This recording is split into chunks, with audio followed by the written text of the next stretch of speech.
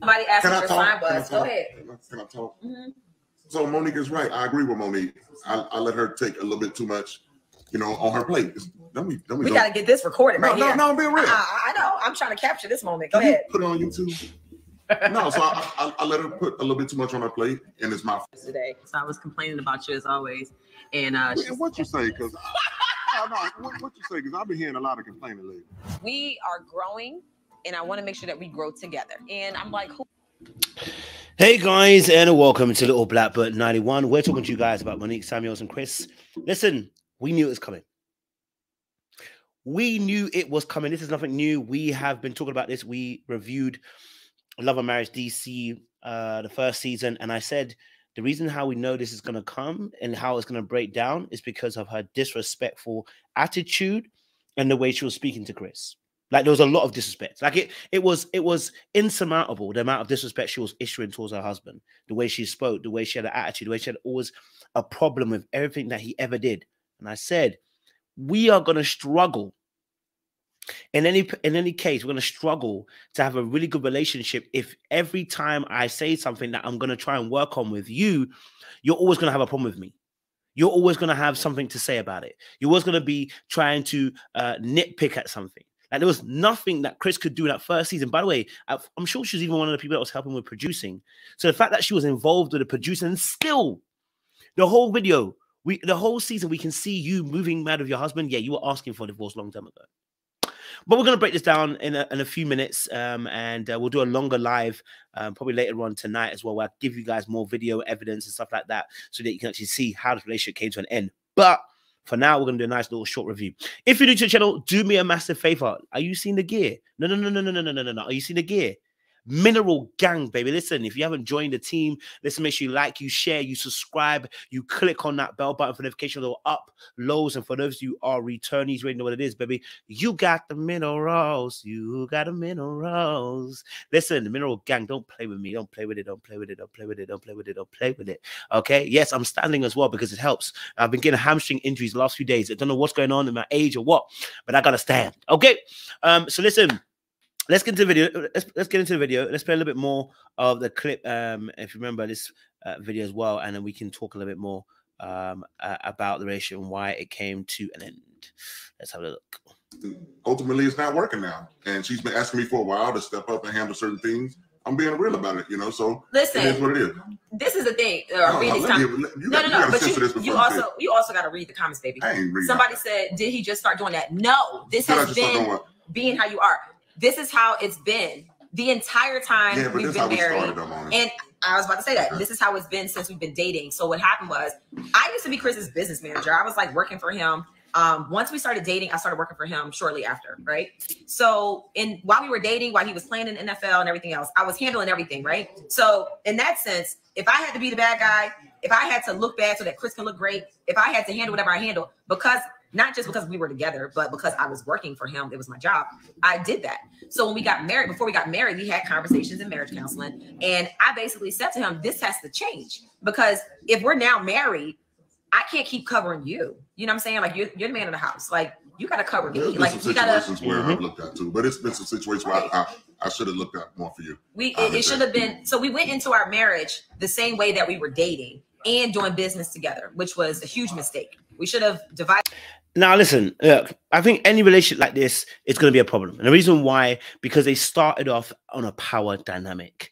And when you start off on a power dynamic, it can make it very difficult to shift the balance back into a relationship where both parties are co-equals in that relationship. You were his business partner. You were underneath his thumb originally. And now we come into a relationship where we're actually going to try and be co-equals. It's very difficult to do that. That's number one. Number two, that can create an insecurity on a gentleman's part, because he feels like, you know what, she's shifting and she's moving the power balance more in her direction. That can create her feeling some insecurity. She might be feeling like, you know what, if I don't shift the balance, he's going to always have power over me and it's not going to be a safe relationship. And so what you can get is two people actually vying for position of power because they're afraid of either giving it up. No, they're both afraid of giving up something in relation. So she's scared that she might lose power, that she will stay in that same position and she won't have no power or say in a relationship. He's afraid of giving it up because you know what? He's always had it the way he's had it, and he likes it the way it is. You know what I mean? And he doesn't know how it's going to be if she ends up getting power. Well, we actually found out what happens when she gets power, because she ended up getting her own bag, her own money, her own job, her own things, and everything aside him, and then went into radio and all that kind of stuff. And guess what happened?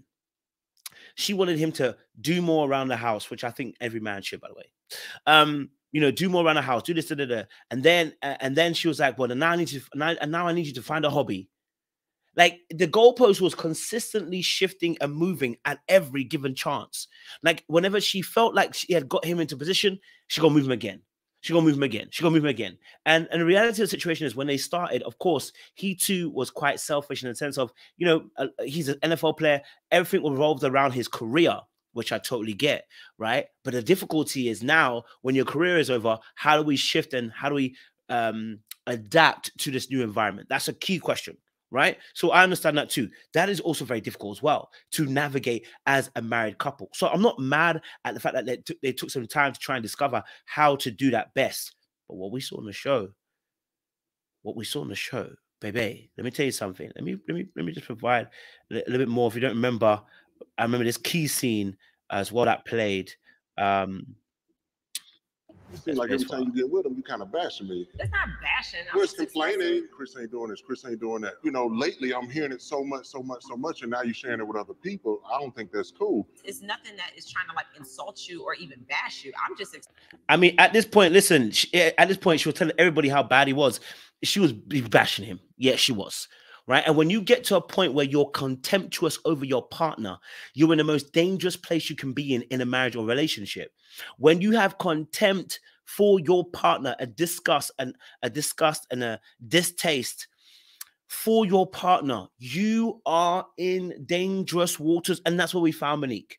And that's where we found her regularly. She was in a place where she felt disgust and distaste for Chris. And you can see, even in that clip that we played beforehand, this moment where they're talking, you can see the disgust in her face.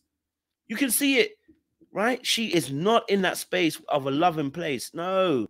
Maybe you can say she was sick and tired. And made it very clear before I even walked down the aisle, honestly. So, and we both acknowledge that. So it's been a huge effort on both of our parts, me to let go, and then also Chris to pick it up for the past decade. And what you're witnessing now is Monique, who is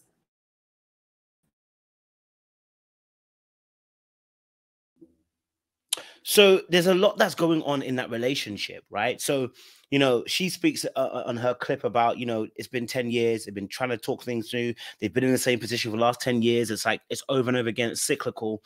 And the reality of the situation is, listen, I think they actually are making headway. It's a little bit slow, but I think they were making headway. The fact that he's even able to acknowledge the fact that he knows he has to do better. The fact that we've seen him on several episodes on Love and Marriage DC and on that clip as well there. Him saying, do you know what? There's some things I need to work on, right? The fact that we saw him working with a life coach, trying to get his life together to try and do things outside of football. These were movements of him trying to do something different. I think Monique was fed up. And I think because of the cheating aspect too, which I won't go too deep into, right? The quote unquote allegations of cheating with the trainer. Yeah, that's also another issue that plays a part in this relationship too, right? So for me personally, when I'm looking at these two, I'm going, okay, they started off in a power dynamic, all right? She wanted it to change. He probably didn't want it to change. He took a longer time in resisting the change. She now got the change, and now the change has given her the green license to say, au revoir, bye-bye. Hence why when we said about the whole them being separated for however long because they wanted to sleep in separate beds and separate houses or whatever, that this was going to be something that was going to help. I was like, it's not going to help. It's not going to help because you're in content mode and someone needs to take you, shake you a little bit and tell you, listen, hey, darling, wake the frick up. Smell the Kenko coffee. I'm not saying he's the most amazing man you've ever met in your entire life and he's a Superman. But what I am saying is he's a good man, right? He loves you. He cares about you. He wants to protect you. And he's listening now. And at least, and look, I'm not going to say it's going to change straight away. It's not changing straight away. We know this already. But from what we saw from the show, yeah, you got a problem too. You think your ish don't smell, but we can see your ish does smell. And it smells big time. But I won't say much too about. I think we should leave that for the live that we do a little bit later on, where we go much deeper as well. But you guys already knew this situation was a mad thing, right? So appreciate you guys.